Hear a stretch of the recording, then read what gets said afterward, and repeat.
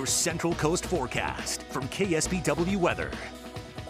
Live view, Skycam made at the Embassy Suites in Seaside. Our camera's just being attacked by bugs, but that's not the focus of this camera shot. The focus is those foggy conditions. Pretty intense fog this morning. More intense than I've seen it since I've started doing this, but we have these days every once in a while on the Central Coast. Not too shocking. The marine layer is just extra thick today. Humidity right now is 93%. The temperature is 54 degrees. Mid-50s is going to be the temperature for much of the Central Coast, from Santa Cruz all the way down to about Soledad. But there's areas that are already breaking into the 60s, and our thermometer in Carmel Valley is registering the 70s. So we're already seeing that difference depending on where you are. Some areas, especially in our inland communities, are already warming up. That will be the trend today. 12-hour forecast now, you can see this warming trend throughout the day. We're going to reach really serious highs. We are in a pretty intense, but thankfully pretty short heat wave. So for the next couple of days, expect really hot conditions. Also expect pretty clear skies. We're already seeing clearing skies. They're going to burn off super quickly. That fog's going to go away, and with it will go the clouds. And then we're in for a mostly sunny day on the coast and completely sunny day for our inland communities. Taking a look at our heat alert map here, you can see an excessive heat warning for much of California, including much of the Central Coast, with the exception of the immediate coastline here.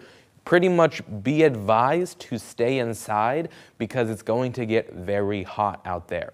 There are precautions that you should be taking. Check in on the people around you, your family, your friends. If you live on the immediate coastline, it's not going to get that hot, but you probably know someone who lives in King City or the Santa Cruz Mountains or Gilroy or Morgan Hill.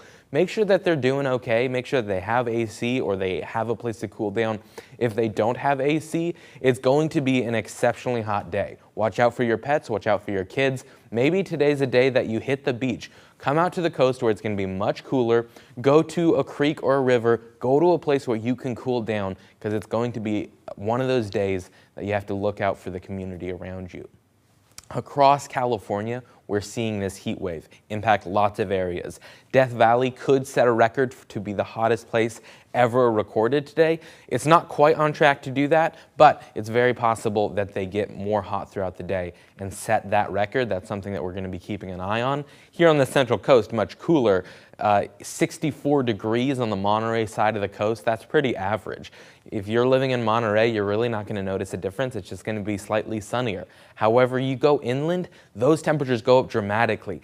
80 on the low end, well into the hundreds on the high end. Above average temperatures throughout the area. Drink lots of water. Depending on where you are, the forecast will be dramatically different. 70s in San Francisco and Oakland, 80s over by the San Francisco airport, and by the time you reach Redwood City, we're looking at 90s, 100 degrees in Los Gatos. Santa Cruz Mountains carrying on that 101 Boulder Creek, a little bit cooler, but still 80 in Santa Cruz expected to be the high.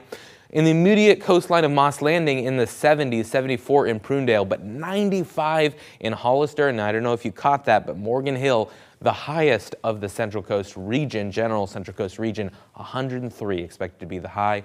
100 in King City today. That cools down to 75 in Salinas, and the reason why is the Monterey Bay has just this amazing cooling pattern. And then on the Monterey coastline, mid-60s, some 70s here and there, but just generally very cool. Those warm temperatures will carry into tonight, where we're going to be seeing mostly warmer temperatures by about 10 degrees. The good news is this heat wave is going to end very quickly. By Monday, dramatic cool down by about 12 degrees, and next week we're going to forget all about it.